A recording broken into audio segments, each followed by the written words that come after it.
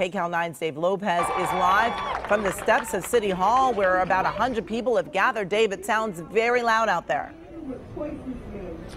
It is loud, Amy, and it's gotten steam. I mean, about the 12 o'clock hour when this was supposed to start, I counted maybe 15 people here. But as you can see, as we pan over, one of the women here is speaking to the crowd about her experiences with what she would call a terrible experience.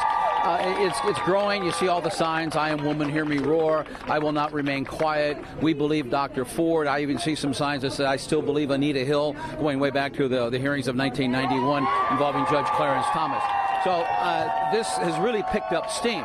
All of the people here obviously do not want Judge Kavanaugh on the Supreme Court. I don't think any of them have just are aware of the news, which you just reported, that Judge who was with Kavanaugh that day has agreed to talk to investigators. They are here to keep bringing up the support. They have mentioned the name of Senator Flake over and over again, calling him a hero for what he did today at the hearing. I would say now the crowd has gathered maybe 150 now. I don't know what their plans are. They don't intend to march anywhere, but they just want to make their voices heard.